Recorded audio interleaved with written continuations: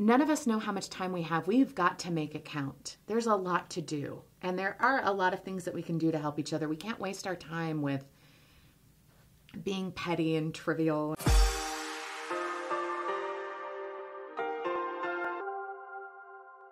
Hello and welcome to the video. I hope you are rested.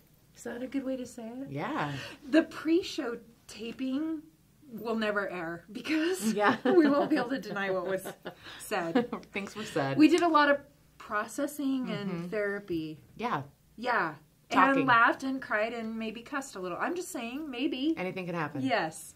My dear friend Lisa is here, and I'm so glad finally. I feel like I've waited a long time to ask you to come on. Not because I didn't want you. From day one, you were on my top list of guests. But you're a very busy woman. Well, you know. You are. I don't know about that. Do you want to introduce yourself to the people? What do I say? Whatever you want to say in your bio. You can say anything in your bio. Oh, wow. Okay. Yeah. Well, I'm Lisa Valentine Clark. I am the mother of 5 and host of The Lisa Show on BYU Radio, where I talk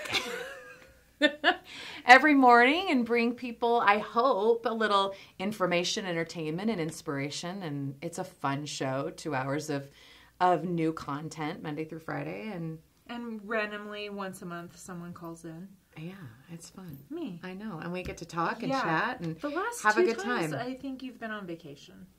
That doesn't sound like me. I've probably just been out. I need a vacation. It is a great show. But people Thanks. may also know you from behind the radio on the screen. Oh, yes, as an actor and producer on Once I Was a Beehive and Once I Was Engaged, which you can stream now, which I hope everyone will. You can stream now?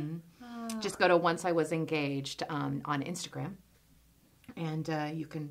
There's all the instructions to do that. And so I've loved that. And on BYU TV's show-offs as well, where we do improv, which is the dream. It is the dream. And are we going to be able to, for the old schoolers, buy DVDs of Once I Was Engaged?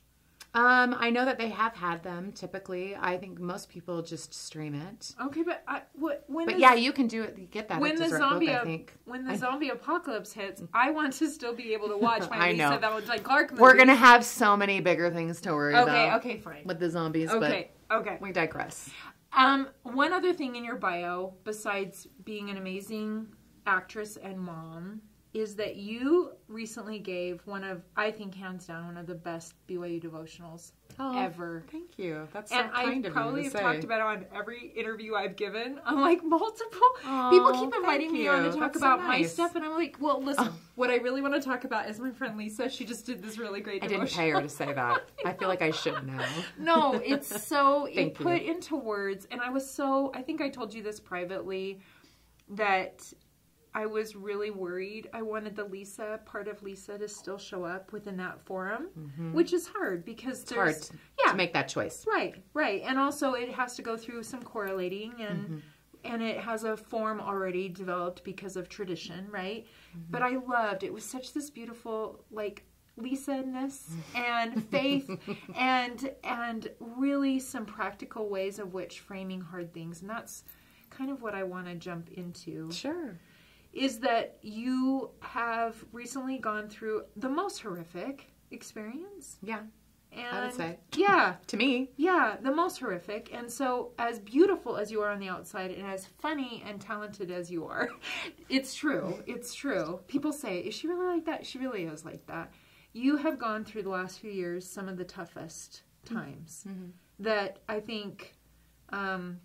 you can read about it and you can see it in a movie, but when you're living it, do you want to share with the middle audience what middle you just experienced? Well, so for those who aren't familiar, my husband was diagnosed with ALS or Lou Gehrig's disease about, now it's been like 5.5 years. Does that feel weird? Yeah, it really feels weird to say that.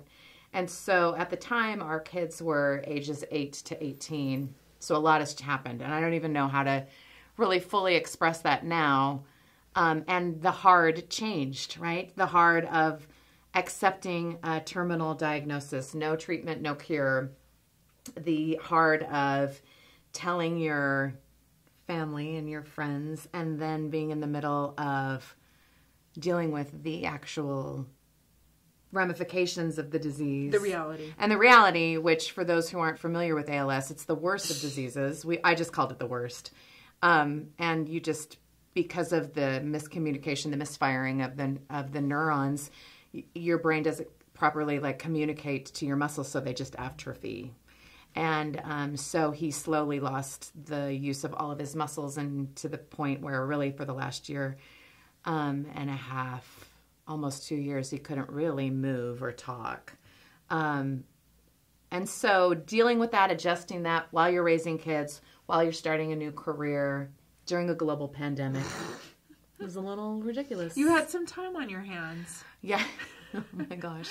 Right? So when we talk about like being in the middle of something hard, it's like, well, which one, you know? Yeah. I mean, raising Kids. Teenagers is hard. Adult Watching children. them launch out into the world is hard.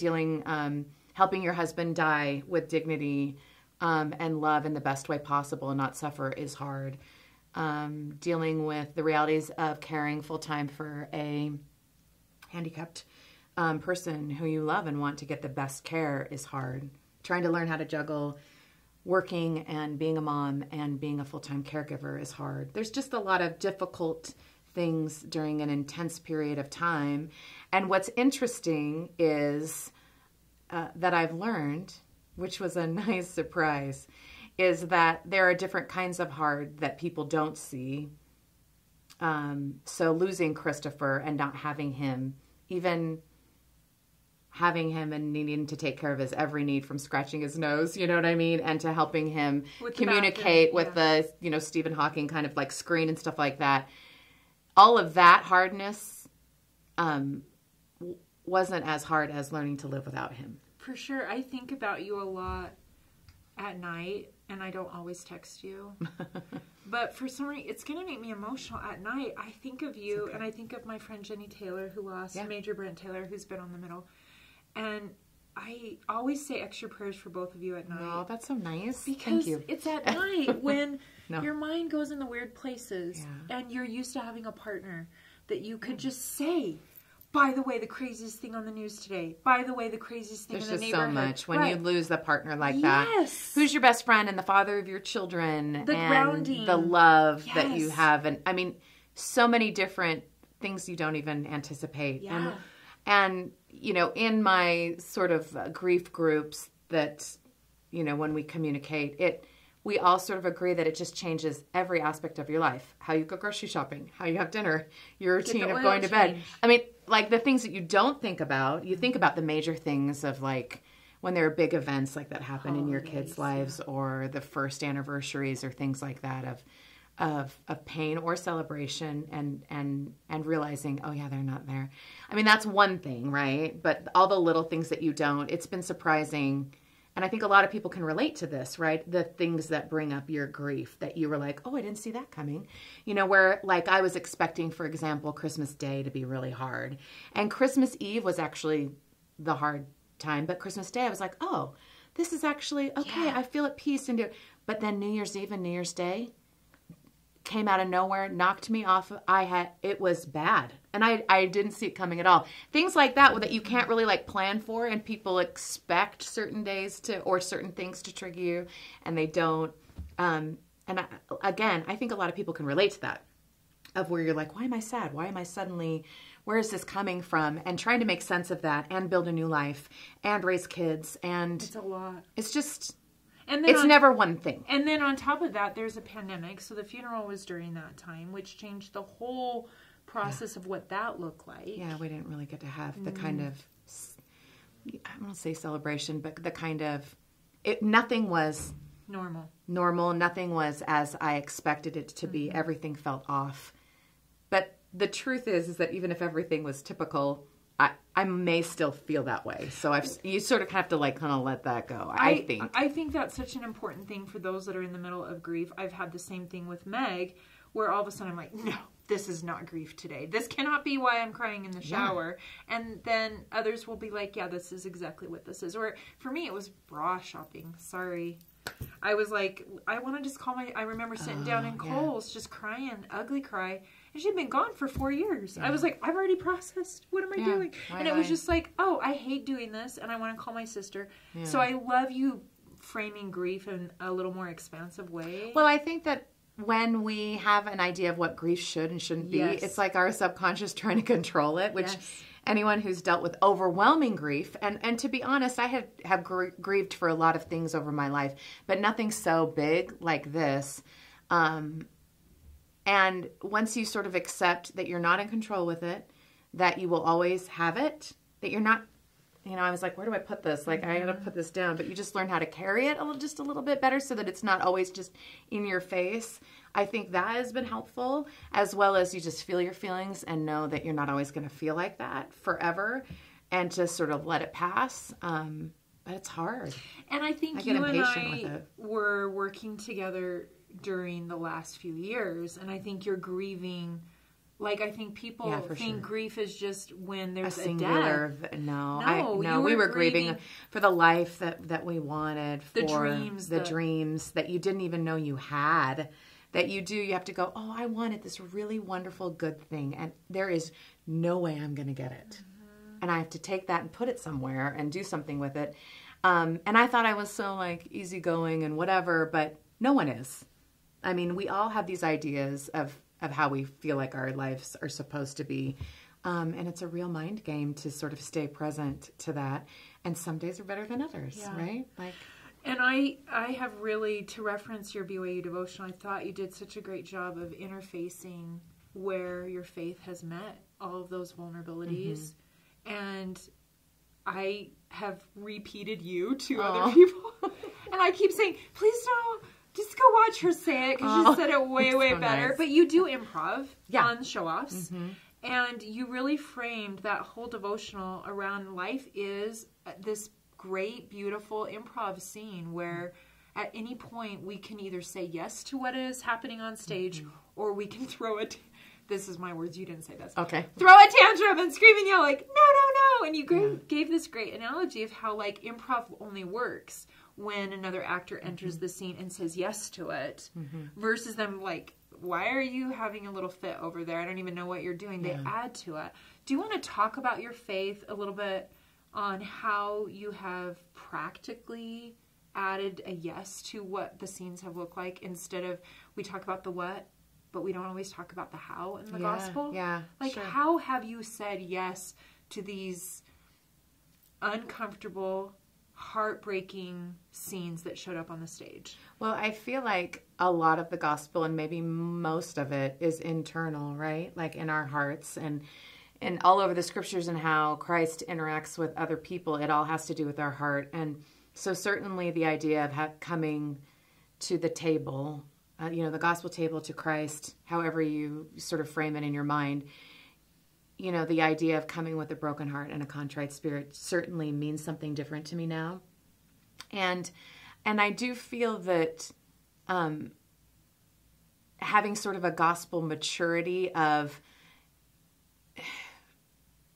examining what the scriptures really say and what Christ has promised and what he hasn't promised, and coming to face with that, has helped me understand have a deeper, I think, appreciation for simple gospel principles, or what I viewed as simple, like what grace means, and what strength and the power of covenants mean. Sometimes we just gloss over that, and it's ethereal. And we say, and so grace and the atonement and the power of covenants and the new and everlasting covenant means something different to me now. And so, because when you're desperate for help, strength, purpose, meaning, anything, you rewind, what it is you believe, you examine it and look it out, you pick it apart, you sort of lay it out and say, okay, now what?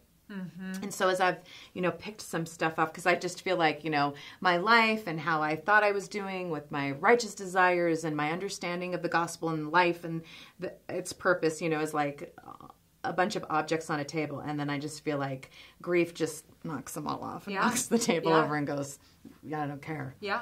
And then you can either sit on the floor and go, nothing's real and everything's horrible and I'm going to stay down here forever.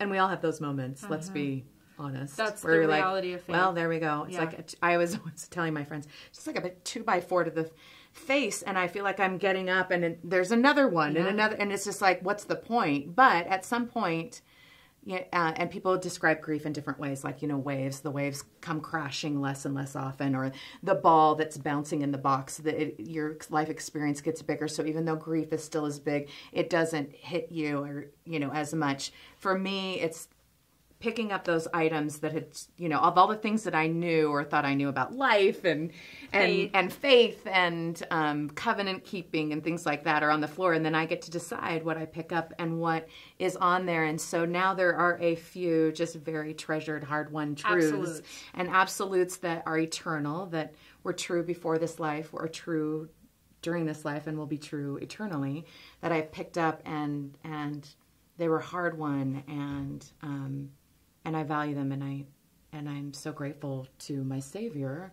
who just was always just offering them always at no matter what length on that path that I was at.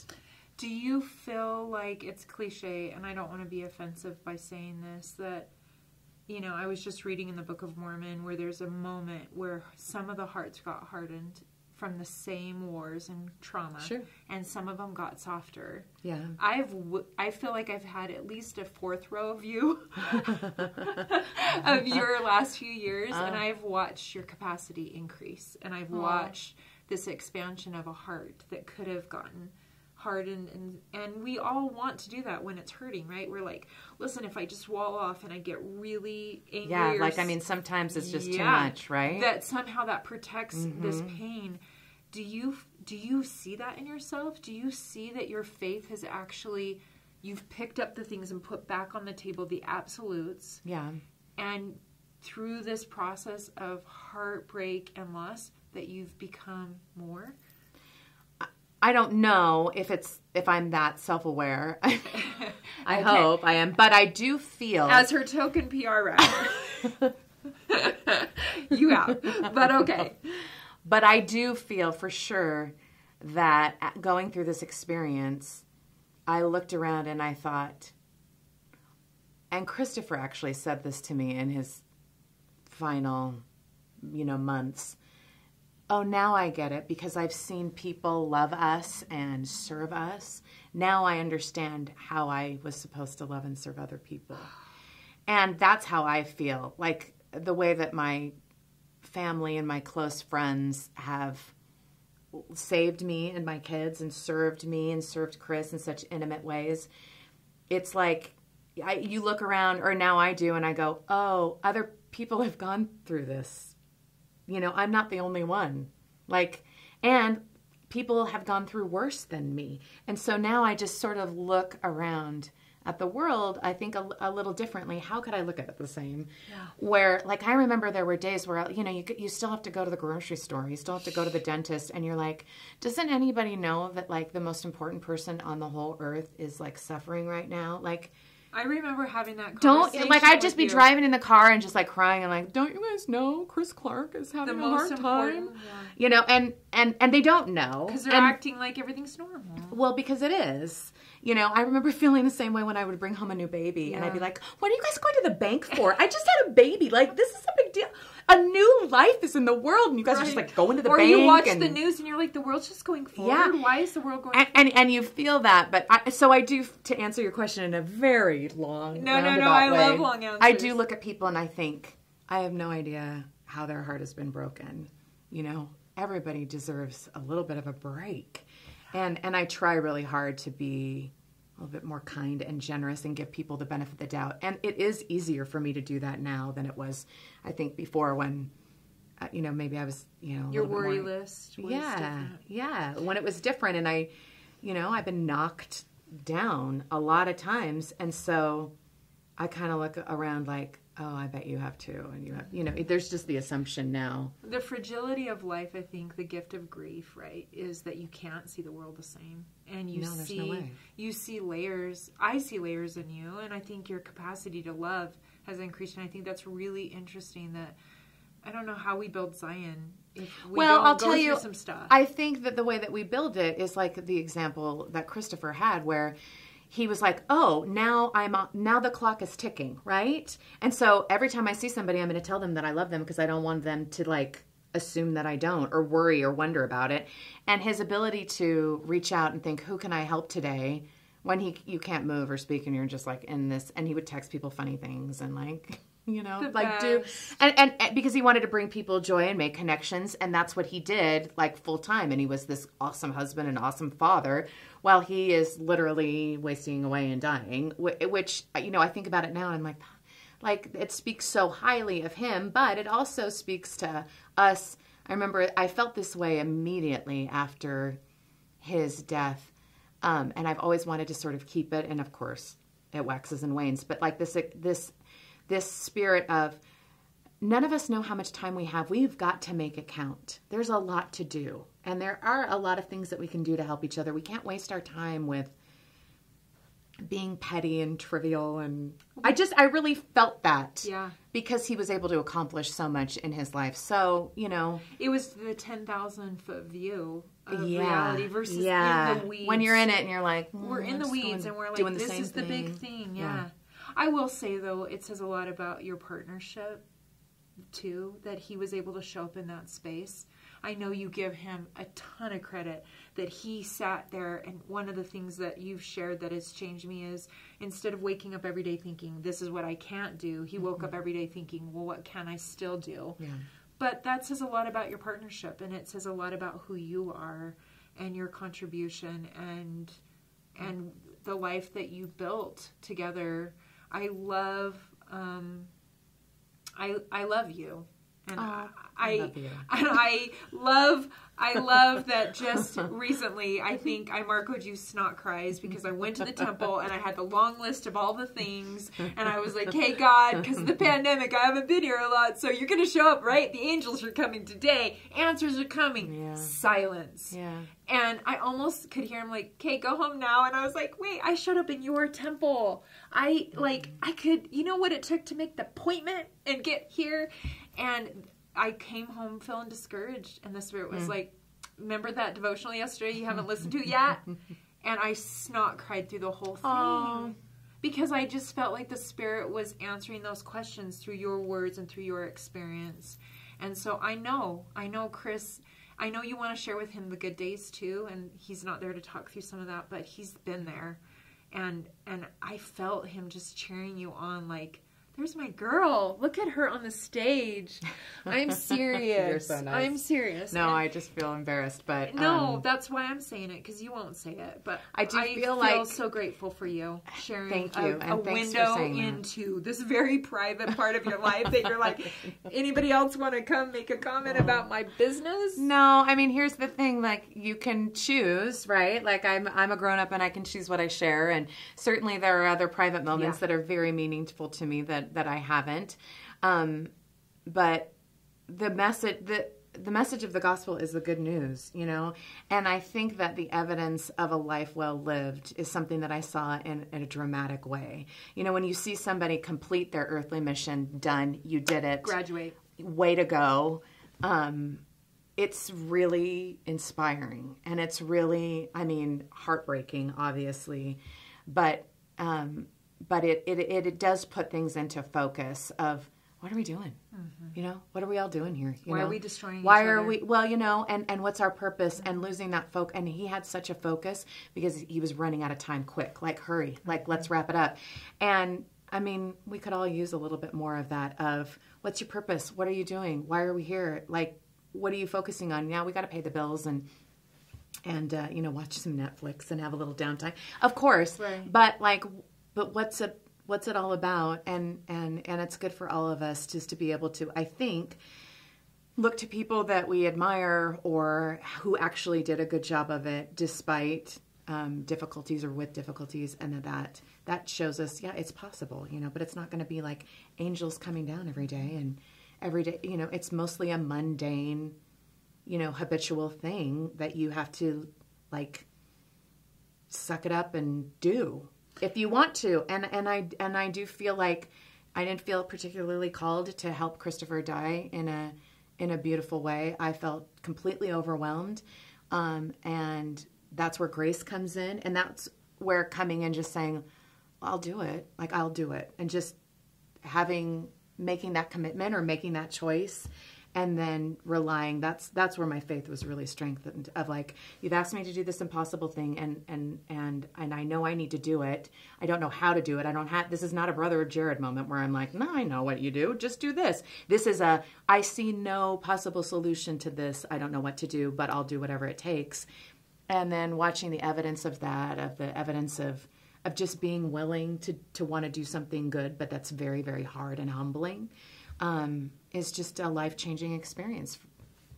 And you took the rocks and said, I got rocks. No, I said, I don't even know what this is. No, you do. I didn't even know what it was. You were like, I'm trying to tell you how ignorant I'm. Like, I don't know what I do. I watched it from a very little perspective of it. I mean, I know I'm not maybe a first-tier person, but just, and what you've shared publicly, I'm grateful that your middle isn't over, because it's hard to be in the middle. I know it is. We want the end. Yeah, but that's the whole reason for the show. One thing that I have messy. learned, though, is sometimes not knowing the end is a mercy. Mm-hmm. It's a gift. Mm-hmm.